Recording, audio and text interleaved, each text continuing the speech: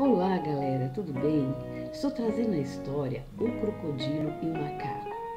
Se vocês realmente gostaram da minha historinha, por favor se inscreva no canal Anime Kids, dá um like, se puder compartilha, ativa o sininho que eu aguardo vocês na próxima historinha. Obrigada, bye! É manhã, o sol acaba de nascer, borboletas voando, pássaros cantando.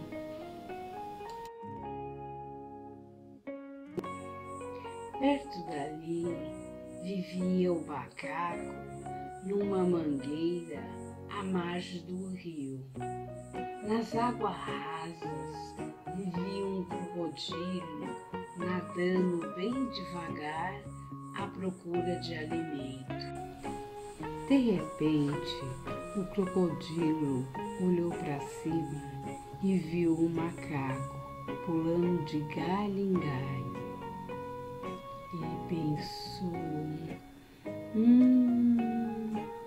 como eu gostaria de comer coração de macaco no meu jantar. Ei, macaquinho, vamos brincar? Desça aí da árvore, vamos brincar. Eu não te conheço, não vou brincar com um estranho, falou o macaquinho.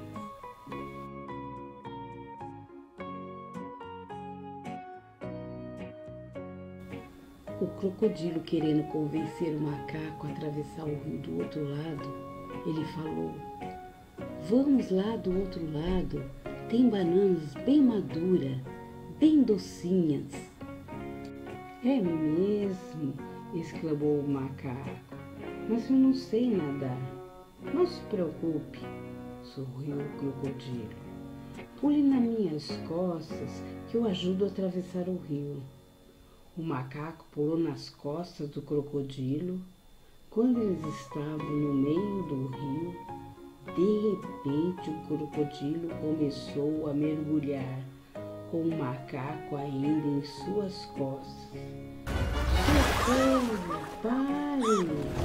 Estou me afogando, gritou o macaco.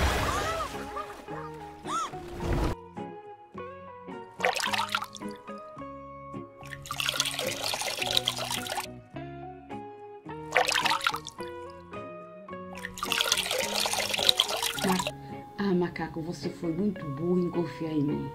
Eu trouxe você aqui para comer seu coração. Eu vou te afogar e depois eu como seu coração.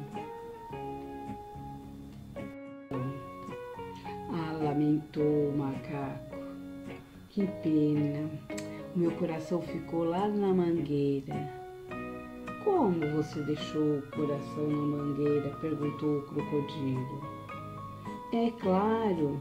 Nenhum macaco sai por aí com seu coração. A floresta é muito perigosa para andar com coração. Então nós vamos voltar na mangueira e buscar o seu coração de volta.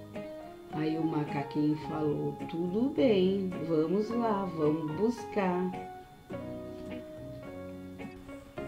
Então o crocodilo deu meia volta e rumou para a mangueira do macaco. Assim que eles chegaram à margem do rio, o macaco subiu rapidamente na árvore e começou a jogar manga na cabeça do crocodilo. Seu crocodilo idiota, toma, toma. Quer subir? Quer pegar meu coração? Então venha, toma, toma. O crocodilo, assustado, fugiu pelas margens do rio. E ninguém nunca mais ouviu falar sobre o crocodilo perto da mangueira do macaco.